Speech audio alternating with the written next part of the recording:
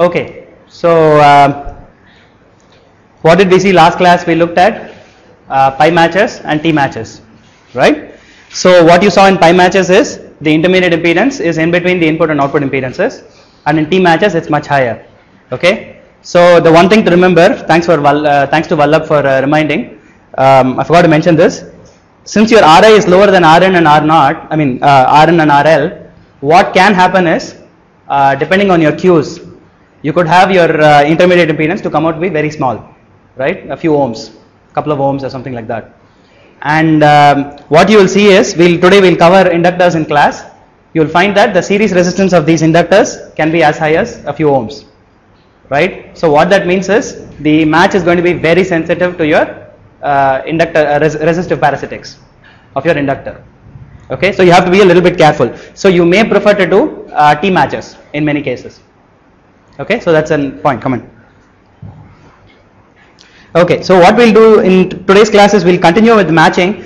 I wanted to complete this by last class because I don't want to cover more than a couple of classes on matching, but we'll quickly look maybe for 5 minutes till 11:10, right? We'll look at two other kinds of matches.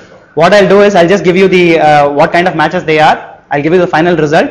The complete notes are actually already up on the website. Okay, so you can take a look at it for the derivation. If you have any questions, just set up an appointment with me and come and meet me to ask me questions about it. Okay, so what are the other kinds of matches? Tapped capacitor matches. Okay, so that looks like this.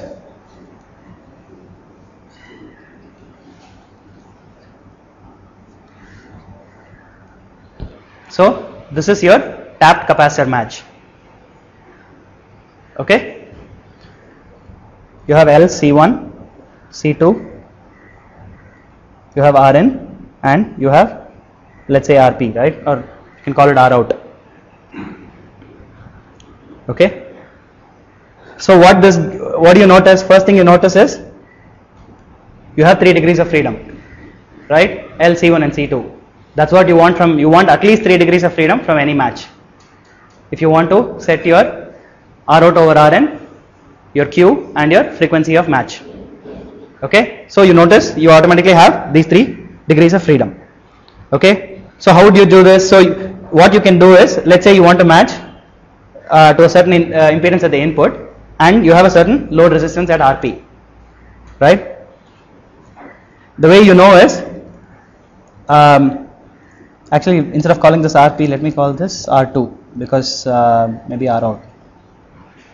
Okay, so what you'll see is when you analyze this network, you'll find that your Rn in this case is greater than R out. So this is an upwards transformation. Okay, so if you're looking at it the other way, if you're trying to match it this way, so if you're trying to this recording, okay, let's make sure. Okay, so if you want to try to match it the other way, right? So if you have a resistance here, low R out here at the input, and you look in from here, that will be smaller. You are basically doing a downward transformation. Okay. Okay, so what you'll find is you'll use this kind of circuit in some types of oscillators. Okay, it's called a Colpitts oscillator. Colpitts oscillator uses this kind of tapped capacitor circuit. Okay, and you can do a lot of analysis. So the easy way to do it, one way to do it is you can do a bunch of series to parallel transformations. So you can do, let's say you have a resistance here, you want to match it to the input, you can convert this parallel to a series and then combine it to the other capacitance and so on, right? So finally you want to reduce it at the frequency of interest to either a parallel or a series RLC. So it's the same concept as before. So what you'll find is your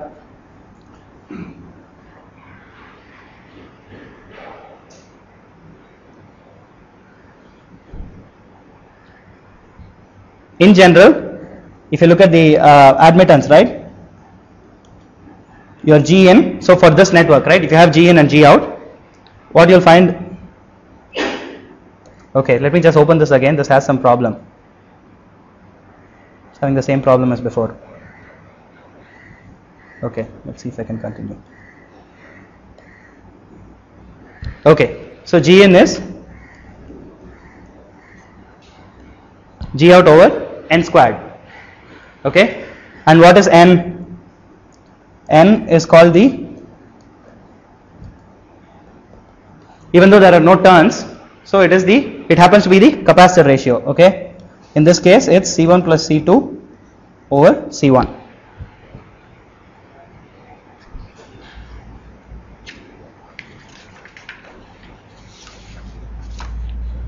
Okay, so here, and that is, so yeah, you can go through the derivation in the notes. Okay, it's pretty straightforward. Okay, and so you can derive the matching equations and Q and so on. So I won't go through that for now. But the other kind, there is one more kind of match, which is the tapped inductor match. Okay, so you have C L1, L2. So this is another kind of match, right? This is just the dual of the previous one. So you can conceive a matching network of this kind also. Okay, so let's now that we have quickly just run through this. In most matching cases, you may not use this, right? In certain specific cases like oscillators, the Colpitts oscillator, you might use a tapped match. But in most cases, you may just be satisfied with just the pi match or a T match, or maybe even an L match, depending on the bandwidth you need. Okay, so this is the tapped inductor match. Okay, so let's move on to today's subject, which is lecture number 6, right? So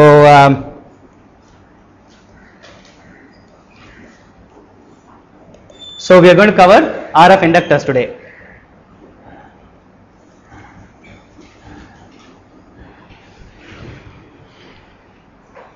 So there's not going to be a lot of mathematics, okay? So not a lot of in today's lecture. So I'm just it's going to be a little bit more descriptive, but you need to understand everything. So make sure to listen. You may or may not want to note down things because there are not a lot of equations or anything. You can, I'll post the notes on the website, okay? So what do you know? So we found, I think we discussed this before. So RF circuits use a lot of inductors, right? So they're basically analog circuits plus inductors, right? So if you have for example, if you have a common source amplifier, you could have a similar kind of amplifier, except instead of a resistive or a PMOS kind of load, you would try to make a tuned load using an LC tank.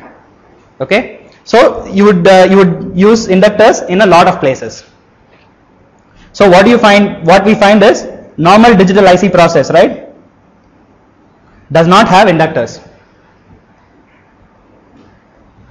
because they tend to use MOSFETs for most things, right? They tend to use NMOS, PMOS, and they tend to use, if they want capacitors, they tend to use MOS capacitors. So you know your input of your MOSFET is capacitive, right? You remember that. So they tend to use capacitors, and maybe in some rare cases they may use some resistors. Okay, what do you use? You use NMOS, PMOS, maybe some MOS capacitors, right? Maybe sometimes R. What do analog circuits use? They use the same thing, same as above, plus you could have some specialized capacitors. You could have MOM capacitors, MIM capacitors, right? So what are called? Let's call them. So MOM or MIM capacitors. So MOM stands for metal oxide metal. So you're looking at the capacitance between two metal layers.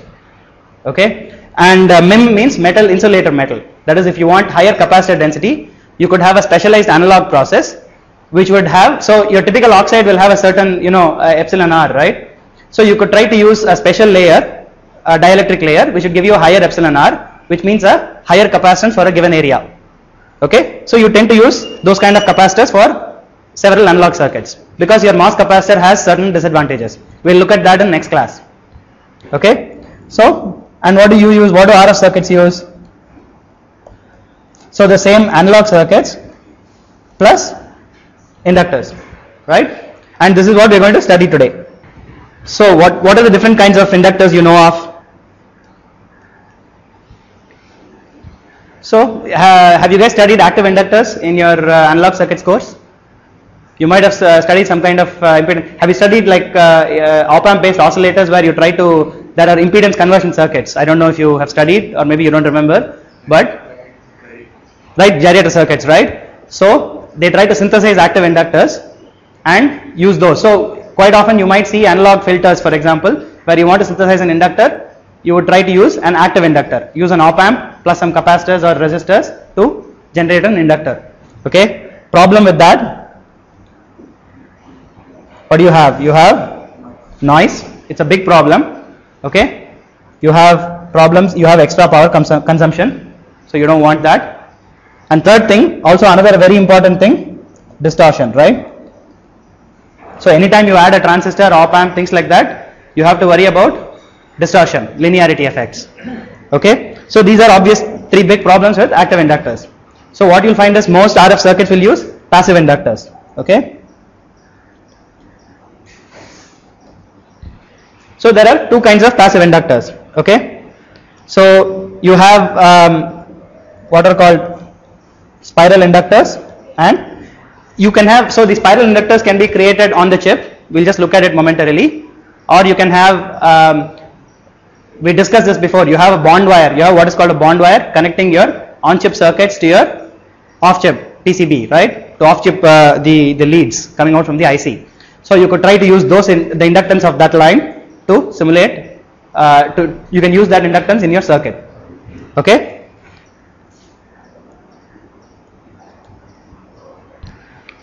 Okay, so you pretty much use this, you pretty much use one of these in almost every kind of RF circuit you can think of. Amplifiers, if you have certain kinds of mixers, that is transmission mixers, you have power amplifiers, you have VCOs, so all kinds of circuits, right, we'll be using one of these two. Okay, now let's take a step back, right, so let's look at something called skin effect. Have you heard of this? No. Okay, so some of you have heard of it, right? So what is it? So if you look at, so okay, so let's say, so you take a current carrying line, right? You try to pass current through it. So if you pass DC current, well and good, right? So let's say you pass DC, what you'll find is the current is well distributed all through the inductor. Okay? Now, when you have AC, right? Do you remember Faraday's law of electromagnetic induction? So what happens? So when you have a current carrying wire, right, and which has AC current, a time varying magnetic field, right, it tends to produce electric field, it tends to produce a current which produces again an electric or magnetic field which opposes the original direction of current, right? So what happens? So if you take a cross section, right? So let's take so in the case of DC, this is DC, right?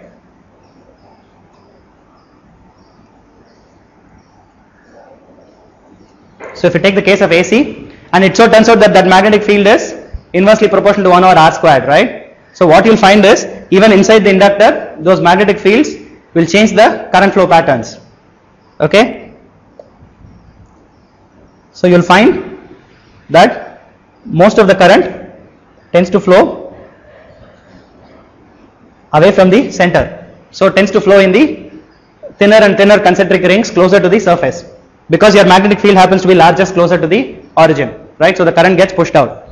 And this also happens to be dependent on frequency, right? So the higher the frequency, the thinner the sheet over which the current travels. Okay? So if you have a resistance, right, if your DC resistance, what is it? Rho L over A, right? Resistivity times the length of the inductor over the area of cross section. In this case, what happens? So you have an RAC, okay, which is much smaller because your cross sectional area of current travel is much lower, right? So what you can do is, you can show that this is, okay, where R is the radius, okay, and your delta, right, is called your skin depth.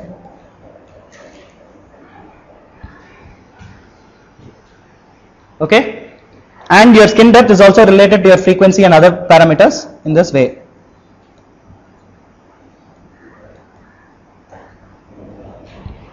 Okay, and where of course sigma is 1 over resistivity, right? Sigma is conductivity, omega is the frequency, and mu is the permeability. Okay. Okay. So if you look at some, you can look at the resistivity and permeability of different materials. What you will find is, so let's look at some materials, right? You have aluminum, copper, let's look at gold. So you can calculate, right, based on your resistivity. So it turns out, for example, 1.82 micrometers. So this I am calculating at some certain, at 2 gigahertz. Okay. So if you see, this has 1.48, this has 1.76.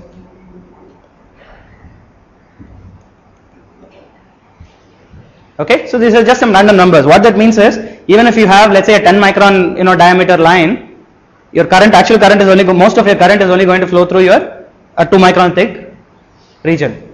Okay. Okay. Now, if you look at bond wires, right?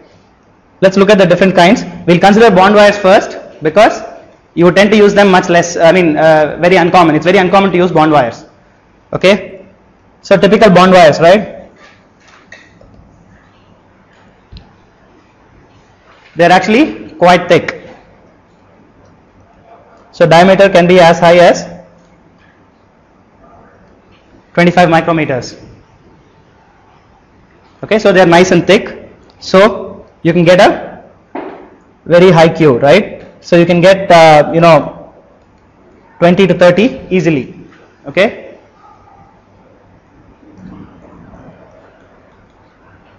In the 1 to 10 gigahertz range, right? Which in most cases you'd be interested in this range. You can get very high Qs. Now the other thing is they are made with gold, right? In most cases, so they have actually pretty good resistivity. Now the problem is, I need to find out what I'm doing wrong with this.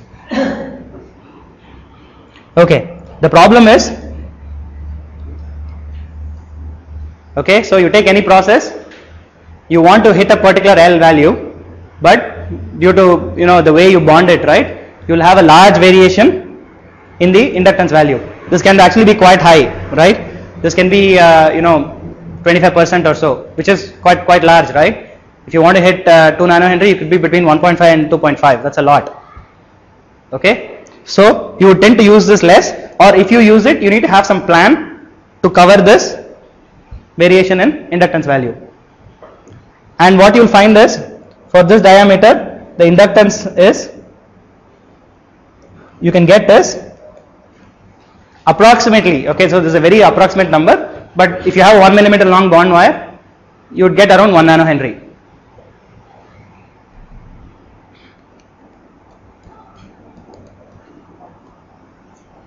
Okay, so this is what we are going to spend the majority of the time on this in this class. So what we tend to do in spiral inductors, you try to, let's say you have a certain metal layer on your process, you try to create a spiral using that metal. Okay, so you could have something like this.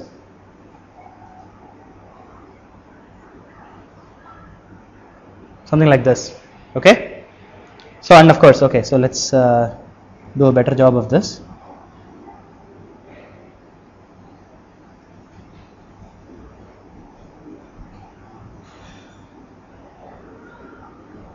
Okay, so inductance is between these 2 points. So it's a bunch of transmission lines, right, connected up in series, and very compact, because if you just have a single transmission line, it goes a long way. Your 2 points will be very far away. So you try to bend it around, fold it around. Okay, now what you would try to do is, so now, first of all, this is very area intensive.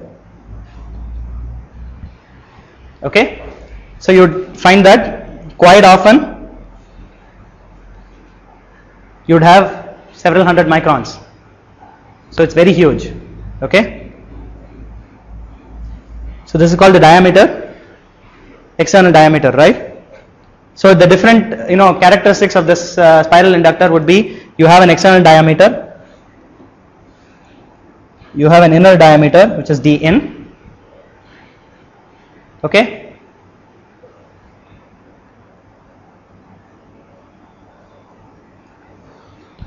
you have a trace width W,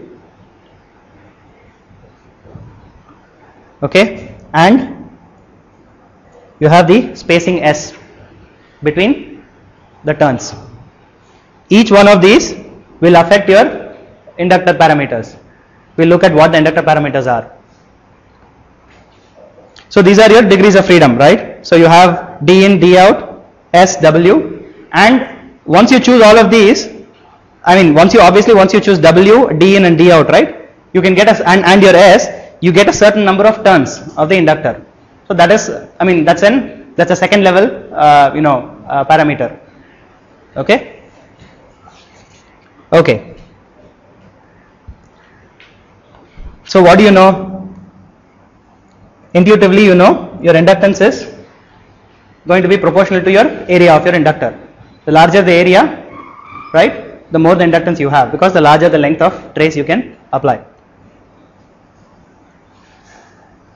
And of course, for a given area, if you make your trace width smaller, you can have more number of turns, which means you can get more inductance. Okay, so the number of turns is also pretty important. Okay. Okay. Now the other thing you'll find is, do you remember what M is? M stands for mutual inductance, right? So what happens? Let's say you have current flowing through this inductor. Okay. So let's say you have current flowing here, in here. So it goes through this, and in this trace it flows the same direction. What happens when you have two conductors having the same current in parallel, right? You have the magnetic fields tend to add up. So that produces a mutual inductance, right? And that tends to add to your effective inductance. Okay. So that is your total inductance. You have to take into account self inductance and mutual inductance. Okay. So you have, this has two components.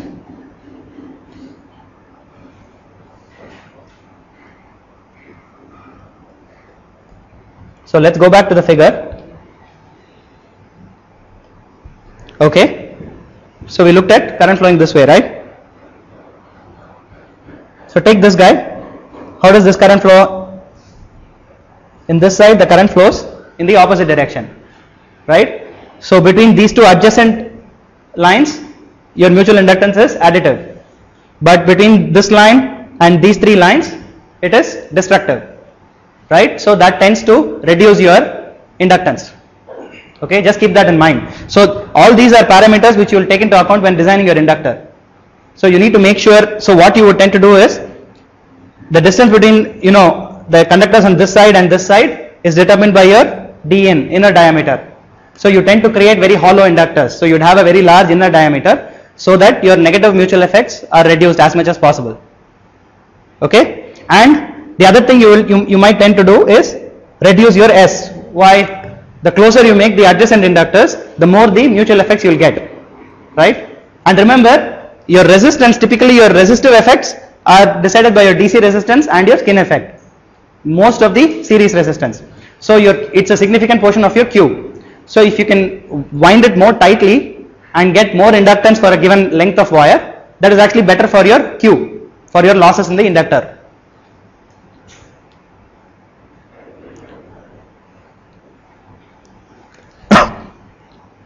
Okay.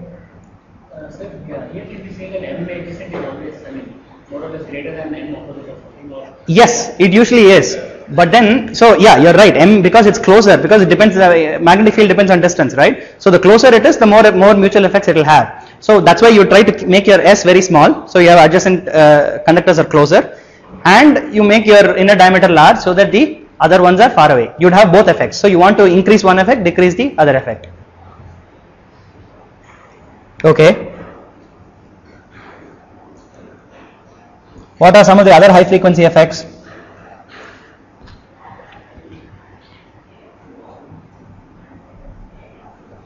So let's take the side view of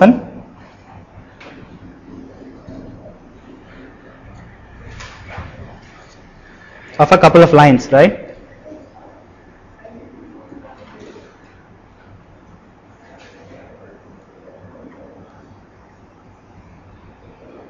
Okay, so let's I'm going to draw two transmission lines here.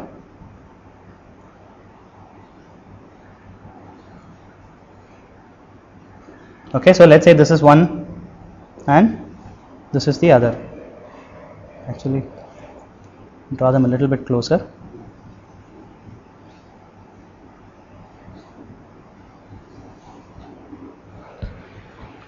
Okay, so you have two lines. So let's say you have some certain currents flowing through this, right? So in this case, let's take the case. Let's assume that the currents are flowing the same direction. It could be the opposite direction, so those effects will vary. What kind of effects do you have? Okay, so first of all, we just discussed this, right? Proximity effects. So depending on the distance between them. And then what you'll find, because you have a magnetic field associated with these, you'd find that these lines are actually radiating energy into the substrate, into the air. So you have radiation losses, okay, or radiative effects.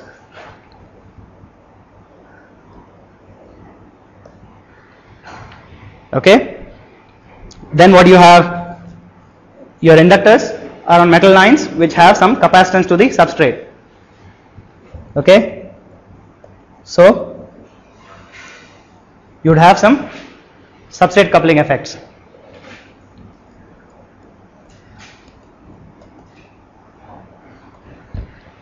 Okay. Then what do you have?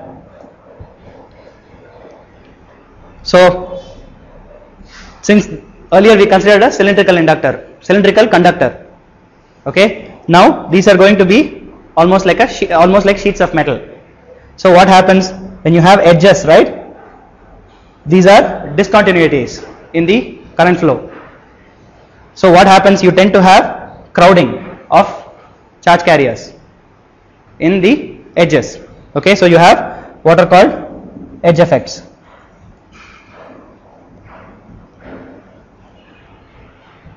Okay, then you could have a nearby substrate contacts.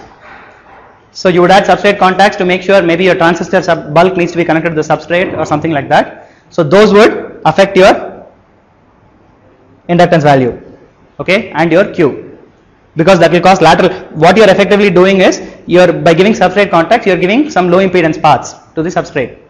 Okay, so that could cause substrate effects.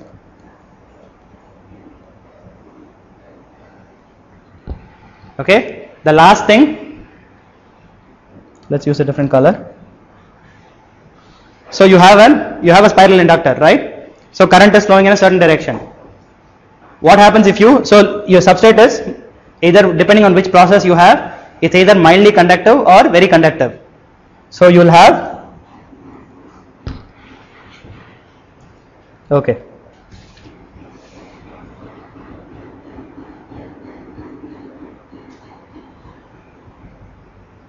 So you will have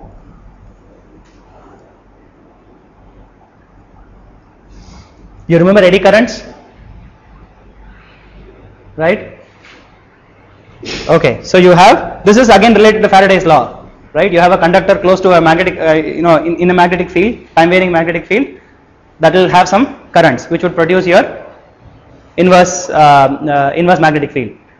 But the main idea is, since current is flowing, your substrate has a certain resistance, and that means you have losses as heat, right? So all those would figure into the losses of your inductor. Okay, so let's now look at the other kind of edge effect is, just remember this for the future. If you have if you're trying to send an RF signal through a metal line, you want to avoid these kind of 90-degree edges, because you could have crowding effects here. Okay, when the conductors want to turn direction, you would have crowding at the edges. Okay, so these points will become high density high current density points. Okay, you could have some bad effects in the process as well. Your metal could wear away, for example, over time. Okay, so normally what you would do is, instead of going this way, you would tend to use something like this. If you want to have an RF transmission line, it could be it doesn't even, in an inductor you would definitely prefer this, but if you are trying to connect, let's say, an amplifier to a mixer, right, and you need to route the connection from the output to the input, you would try to use 45-degree lines, okay, as much as possible. Okay, and of course we'll look at substrate losses, so we'll get to that. So some common geometries are, so we looked at the square spiral, so this is called a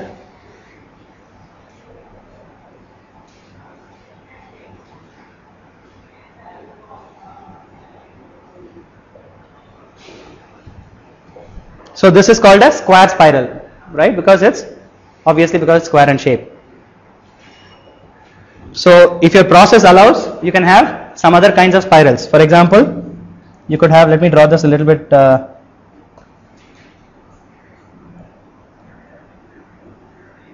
okay, it is medium, okay.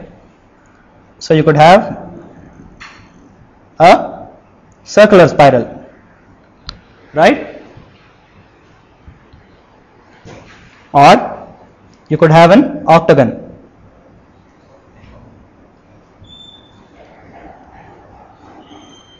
Sorry.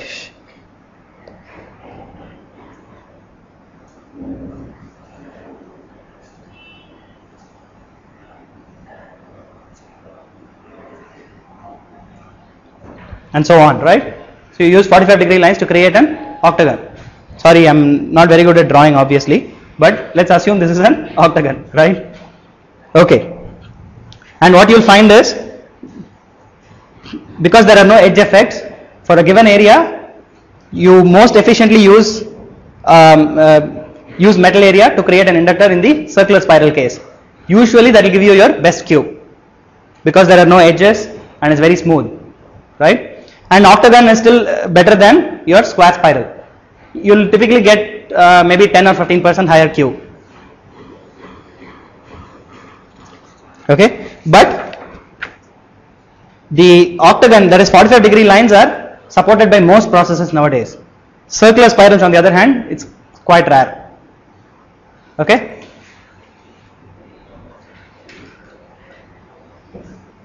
Okay, so what is the, so the other thing you should notice is, in all the cases we have been looking at,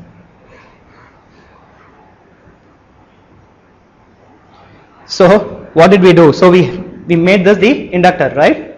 However, just remember, if you need to connect it to a circuit, you need access to both the terminals. So obviously the inner terminal needs to be brought out. Okay, so what you would do is, you would put in some contacts, go down to a different metal layer and then go up. The reason is, the inductor would typically be made on the topmost metal.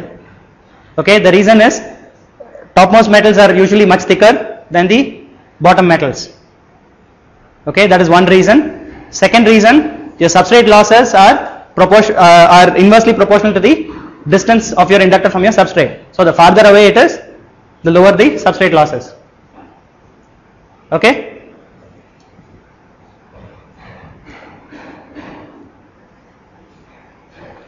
So let's look at this. I'll try to do a better job of drawing the inductor this time.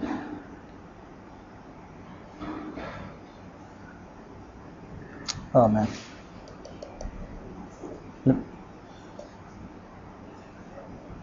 Let me try to.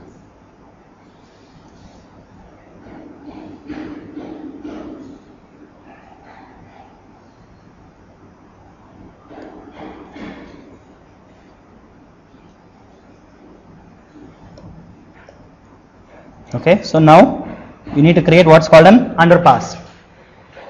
Okay, and then you'd usually come back to the same metal. Okay, you'd have two ports. So what does this look like in the cross section?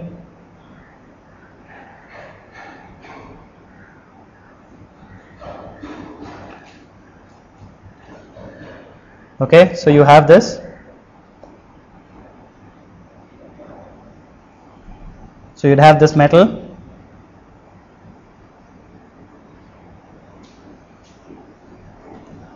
So you just look at the side view of the whole thing, right? So this is W, this is S, right? This is your D in and D out and so on, right? That's what it's going to look like. But more importantly, what you have here is you have the underpass, right? So let's assume these two form the underpass. So so these are your vias, okay, and then let's create this in the. So what you're doing is your current is coming in, going down, coming up, and then going back to your original metal. That's this section. What is the rest? This is one oxide, right? And then you have a second oxide here. Oxide 1, oxide 2. So oxide 2 is 1 is obviously between this metal layer and this metal layer. Oxide 2 is between this metal layer and substrate. Let's say we don't have any more.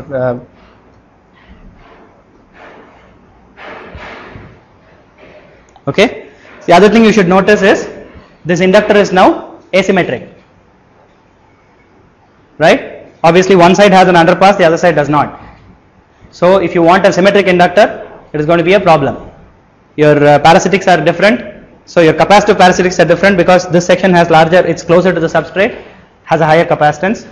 This is on a lower metal layer, usually that's more resistive, so you have a larger series resistance.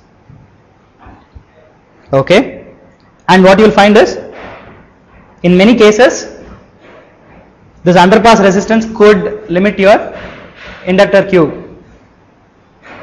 Okay, so you have to be a little bit careful how you might want to use two metal layers, for example. If you are not worried about the capacitance, you can go closer to the substrate and then strap two metal layers together and then create your, so you could do something like this. For example, you could have a second metal layer and let's use this. So you could have something like this, strap two metal layers and use that to make it look thicker, right? It won't be exactly the same as being thicker. You could do that. Okay, so now let's look at modeling. How do we model this inductor? Okay, so what do we need for a physical model?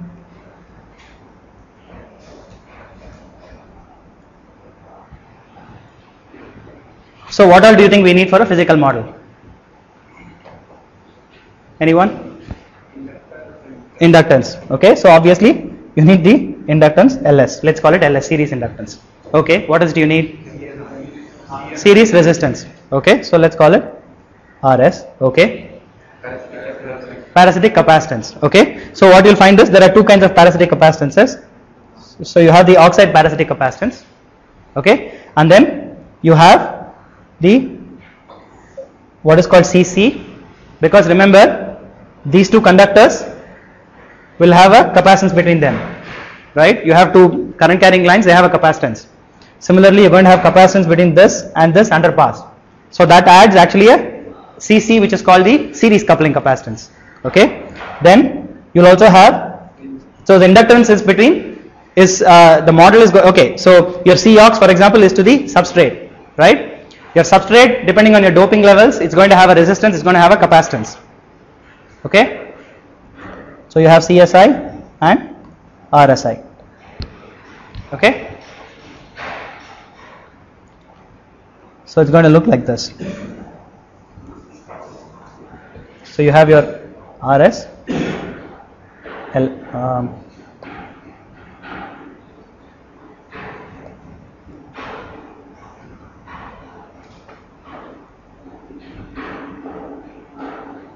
that is your coupling cap. Okay. Then you want to try to make your model symmetric. Okay, so you try to add Cox on both sides. Try to split the Cox. Overall oxide capacitance is Cox over 2. And then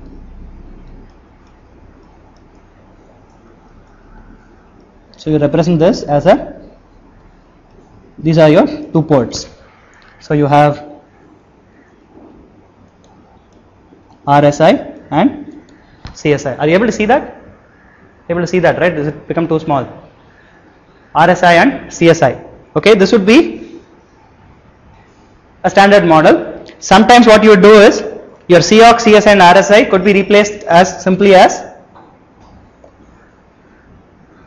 if you want your model to be simpler, you could replace this just simply as some kind of R equivalent and C equivalent. Quite often you will see models like that where you don't have two capacitors but just a single capacitor. Okay, obviously this kind of circuit is not purely physical, but it may be good enough for your needs. And just remember this model, in reality, remember your resistance is proportional to the frequency, or sorry, your resistance depends on frequency, right? It gets larger in some way. It's if you remember your skin effect, right? Its resistance is inversely proportional to like 1 over root of delta, and delta is proportional to 1 over root of omega, and so on, right? So your resistance is going to be a function of frequency. Inductance will end up being a function of frequency. So a lot of these parameters. But what you can try to do is, let's say you are trying to do an electromagnetic simulation of your inductor. You would obtain your S parameters at these two ports. Then you try to model those S parameters into a lumped equivalent circuit. In reality, this inductor is actually distributed, right? Each one of these is a transmission line. So the electromagnetic simulator does that for you. And over your band of interest, you would try to model the inductor into something like this. Okay, so this will be valid over a certain frequency range. That is something you have to remember. Sir, RSI, will it be divided with this? It could. Yes, it could. Definitely. And CSI, how is it? CSI is basically your substrate has a certain capability to hold charge, store charge, right? So it is just your capacitor for your substrate to hold charge. That's all it is. At the end of the day, the reason this is happening is your inductance is to the substrate, right? The actual substrate contact is somewhere far away. So you're going to have some resistance to that point, and the substrate itself can hold some charge. So that is modeled by CSI. Okay. So we looked at the dependence of LS, right? So what does RS depend on? Sorry. Obviously, it depends on the resistivity of the metal and the width of your trace, right? Obviously, it's proportional to resistivity, and it's inversely proportional to 1 over W, or the area of cross section. Okay, and the other thing you should remember, obviously it's proportional to the overall length of your inductor. Okay, and the other things obviously you should consider are, skin effect, proximity effects, and so on. Okay, what does CC depend on? Is your input output coupling capacitance, right? So this is your metal layer to your underpass, dominates your overall capacitance, but you could have some interturn capacitance also between two adjacent metal lines. Okay, yes. It's a distributed model, but you are trying to create a lumped model. So this would be full. So for if you have a certain inductance, so you want an inductance of, let's say, 3 nanohenries, these would be in ohms. They won't be in per unit values. Okay, they would be in ohms, capacitance, and resistance, and so on.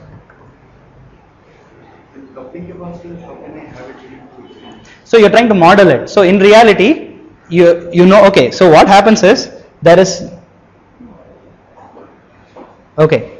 So in reality, if you look at a distributed model of this, right, you have some capacitance between these two adjacent lines. So if you start splitting it into transmission lines, so you would have one RLGC model, another RLGC model. You would have some capacitance between them, right, and then capacitance between the next one, and so on. What you're trying to do is create a lumped equivalent. There is some effective input to output coupling capacitance. There is some capacitive effect going on. Okay, so this is actually a lumped element equivalent model. That is, it is somewhat physical in the sense you are trying to model something physical, but you are trying to do it at a particular frequency. That is all. Okay, and CC obviously again proportional to the area. The larger the inductor, right, wider the inductor, you could have larger capacitance. Then oxide thickness, of course.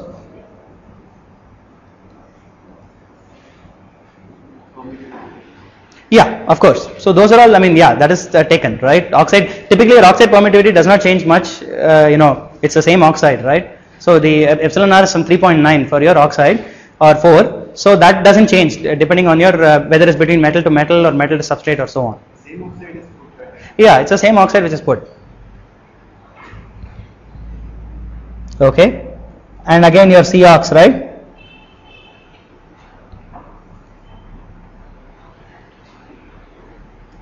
And same thing, oxide thickness, except in this case it is metal to metal oxide thickness. In this case it's metal to substrate.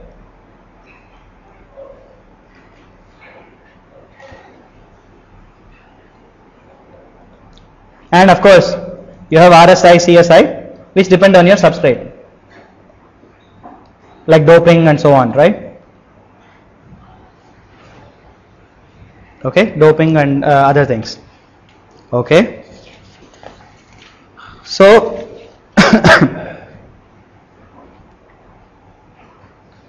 what are your figures of merit? Actually looks like we are running out of time, so the next few minutes, if you don't mind, I'll take a few more minutes. We'll quickly run through the this thing. So because I want to move on to other things, this is not only descriptive, but I want to look at the figures of merit of the inductor quickly.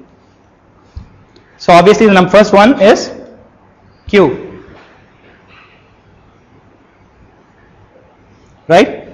So how do you define Q? You can use the physical definition 2 pi times peak energy stored over energy dissipated per cycle. So that is one way to do it.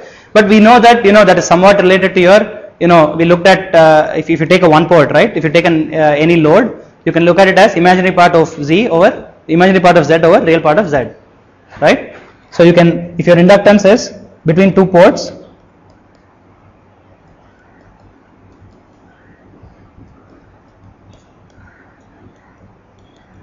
okay, or it is also equal to imaginary part of Y over real part of Y.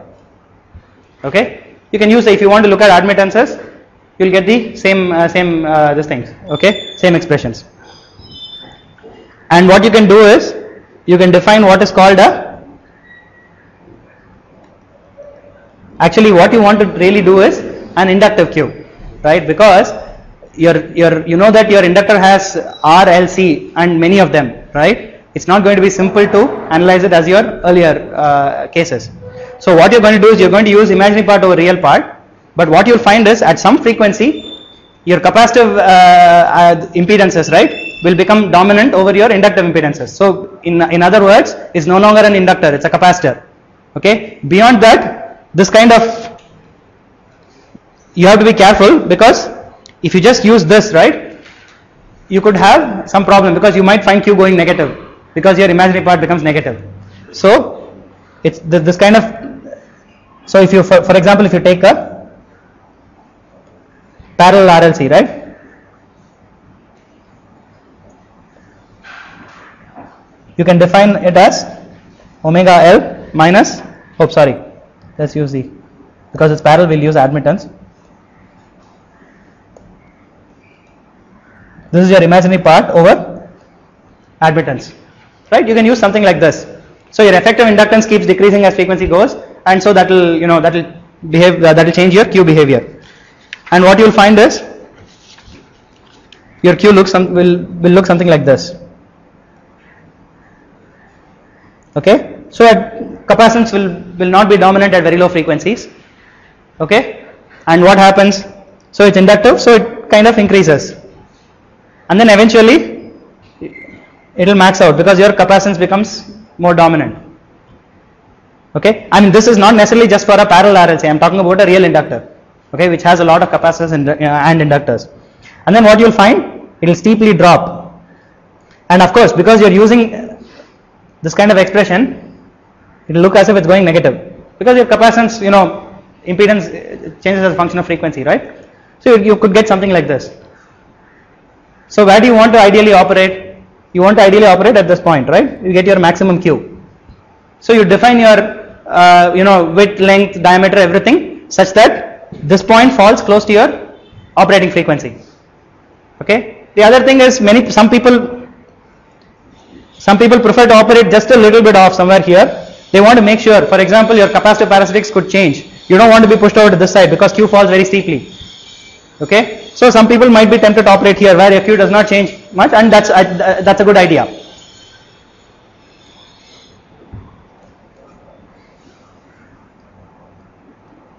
Q as a function of frequency. Okay, and there are other things you can do to improve your Q. For example, your substrate losses are caused by eddy currents, right? So below your inductor, let's say your inductor is on the 5th metal layer, the topmost one, and you have metal 1 to metal 5. What you can do is on metal 1, you can create what is called a pattern ground shield. Okay, what you would do is right below the inductor. So assume that the inductor is on metal 5. So you would create something like this. Okay.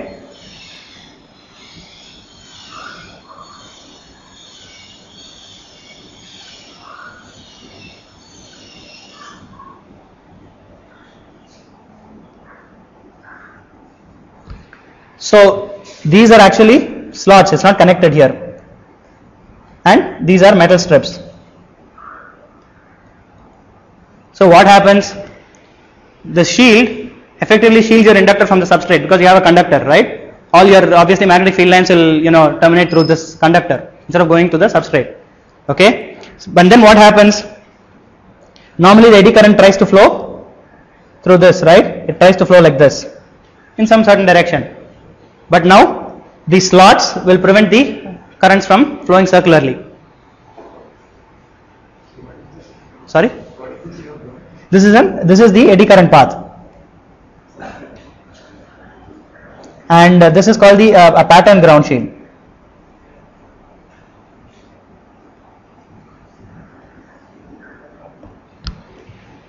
Okay.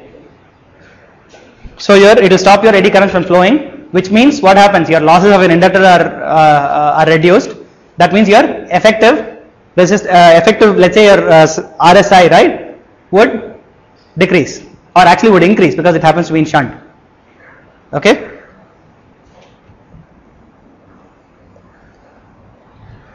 But you also have to remember that Cox also increases. Okay. What that means is, if you go back to your, is that clear? Because now you're bringing your effective, ground plane closer to your inductor, right? So what that means is, this is called your self-resonant frequency. When your inductor effectively no longer has any inductance. So that will move.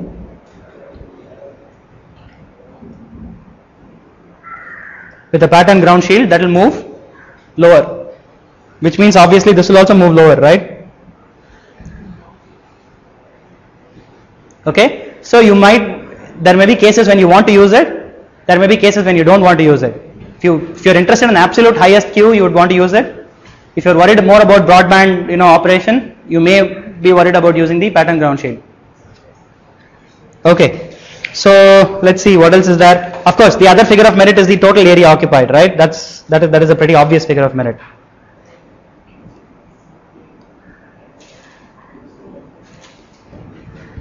Okay, that's an obvious thing.